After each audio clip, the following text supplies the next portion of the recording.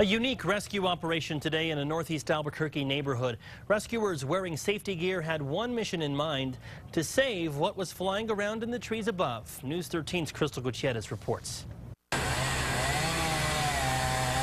There was a crane, there was a big truck bed. It was 6 a.m. when one northeast Albuquerque neighborhood became the scene of a rescue mission. Bystanders patiently watched, wondering who was in trouble. When they saw the rescue team suited up, they got some answers. This is the first time that we've rescued bees. When Eric's Tree Care first got the call that this tree had to go, this was not part of the deal. We were removing some hazardous cottonwood trees. The property owners were worried the decaying tree would eventually topple over. It was their house that the limbs would have crashed on if the tree would have broken apart. So Eric accepted the job.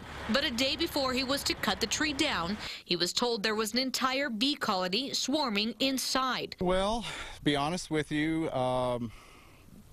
because it can be very difficult to remove the bees from a tree at heights, we expected we would have had to kill them. Neighbors begged Eric to find another solution, and he did.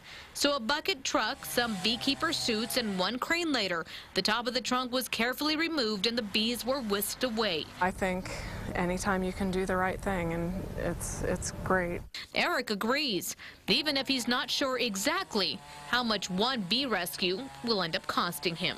I'm guessing about $500 for the crane. Haven't seen the bill yet. Crystal Gutierrez, KRQE News 13.